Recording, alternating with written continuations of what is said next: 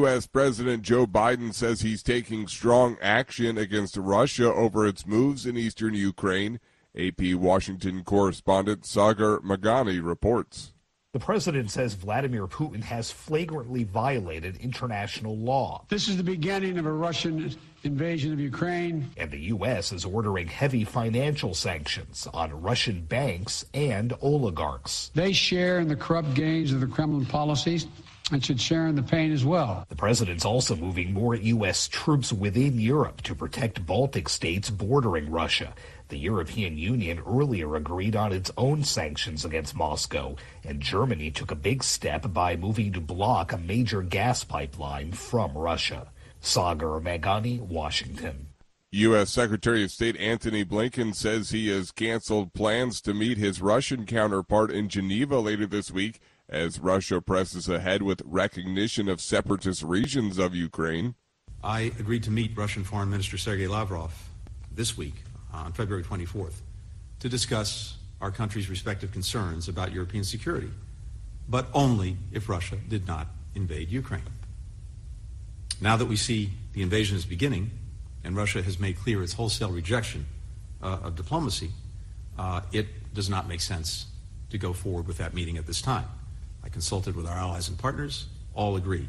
And today I sent Foreign Minister Lavrov a letter informing him of this. Blinken told reporters on Tuesday that Russia's actions indicated Moscow was not serious about a diplomatic path to resolving the crisis. NATO Secretary Jens Stoltenberg said Tuesday there was every indication Russia was continuing to plan a full-scale attack on Ukraine following its recognition of separatist regions in the country's east. With well over 150,000 troops and fighter jets and attack helicopters. Many units are now forward deployed in combat formations. They are out of their camps in the field and ready to strike. The NATO chief called the movement of Russian troops in Donetsk and Luhansk a further invasion of Ukraine following Moscow's annexation of Crimea. He said that the alliance response force remains on high readiness but is not yet being deployed, although some moving troops, ships, and planes into the Baltic states and near the Black Sea to defend other NATO members. We have over 100 jets at high alert, and there are more than 120 allied ships at the sea from the high north to the Mediterranean. We will continue to do whatever is necessary to shield the alliance from aggression.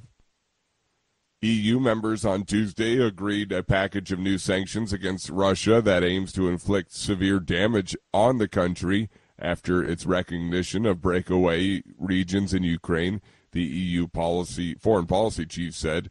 The 27 members of the EU unanimously agreed the measures at an informal meeting in Paris on the sidelines of an international forum, EU foreign policy chief Josep Borrell said.